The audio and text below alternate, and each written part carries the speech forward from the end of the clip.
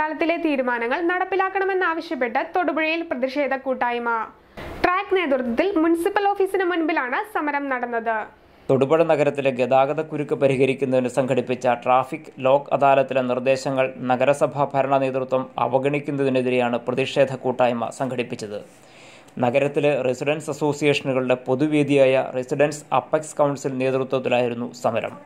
സംസ്ഥാന bar council അംഗം advocate Joseph John സമരം ഉദ്ഘാടനം ചെയ്തു.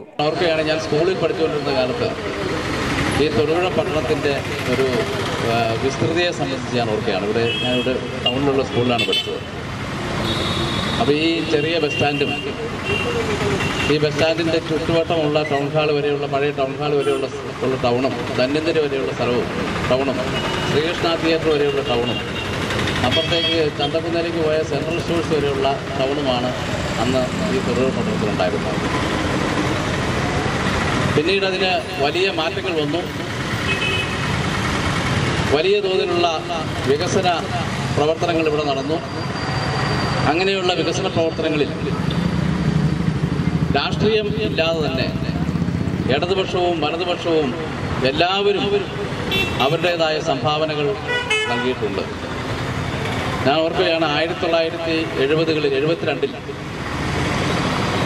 ഇടുക്കി ജില്ല രൂപീകരിക്കുന്ന സമയത്ത് ബഹുമാന്യനായ ശ്രീ അച്യുതമേനോനായിരുന്നു കേരളത്തിലെ മുഖ്യമന്ത്രി. ആ സമയത്ത് തൊടുപുഴ താലൂക്കിനെ ഇടുക്കി ജില്ലയിൽ ഉൾപ്പെടുത്തണമോ വേണ്ടയോ എന്നുള്ളതിനെ സംബന്ധിച്ചൊരു വലിയ ചർച്ച നടത്തുന്നു. അപ്പോൾ നമുക്ക് എല്ലാ സൗകര്യങ്ങളുമുള്ള ഈ അയൽപ്രദേശത്ത് എറണാകുളവും കോട്ടയം ഒക്കെ ആയിട്ട് ബന്ധിപ്പിച്ച് നിൽക്കുന്ന ഒരു പട്ടണം എന്നുള്ള നിലയിൽ ഹൈറേഞ്ചിൽ ആസ്ഥാനമായി ഒരു ജില്ല വരുമ്പോൾ തൊടുപുഴയെ അതിൽ ചേർക്കേണ്ടതില്ല എന്നുള്ള അഭിപ്രായത്തിന് വലിയ പ്രാധാന്യമൊന്നുണ്ടായിരുന്നു. പക്ഷേ ശ്രീ അച്യുതമേനോൻ്റെ വലിയ ദീർഘവീക്ഷണം, അദ്ദേഹം അന്നത്തെ തൊടുപുഴ MLA ആയ ശ്രീ PJ ജോസഫ് സാറുമായി ഈ വിഷയം വളരെ പേഴ്സണലായിട്ട് തന്നെ സംസാരിക്കുകയുണ്ടായി. Track president James T Maliyekkal അധ്യക്ഷനായി. മുൻ president MC Mathew, PM manual, Sunny Thekkekara തുടങ്ങിയവർ സംസാരിച്ചു. നഗരത്തിലെ ഗതാഗത പ്രശ്നങ്ങൾ പരിഹരിക്കുന്നതിന് ലീഗൽ സർവീസസ് അതോറിറ്റി മുൻകൈയെടുത്ത് ട്രാഫിക് സർവേ ഉൾപ്പെടെ ഒട്ടനവധി പരിപാടികൾ സംഘടിപ്പിച്ചിരുന്നു.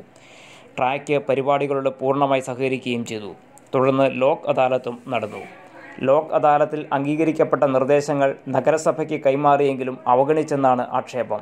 ഇതാണ് സമരത്തിലേക്ക് കാര്യങ്ങൾ എത്താനിടയായ സാഹചര്യം.